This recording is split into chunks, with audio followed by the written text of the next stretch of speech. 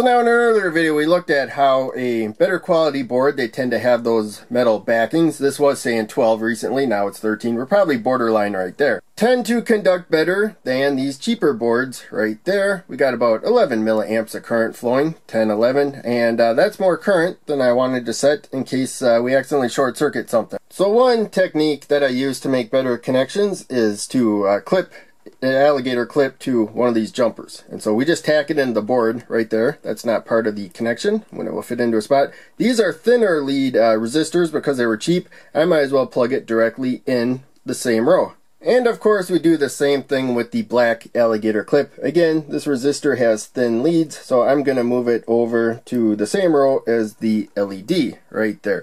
And we do see 12 milliamps of current, but generally that's what I see. It only kind of goes up to 13 sometimes. We're probably just slightly below. And we don't need 50 milliamps of current in case we accidentally short something. We only need about 20. I'll lower that.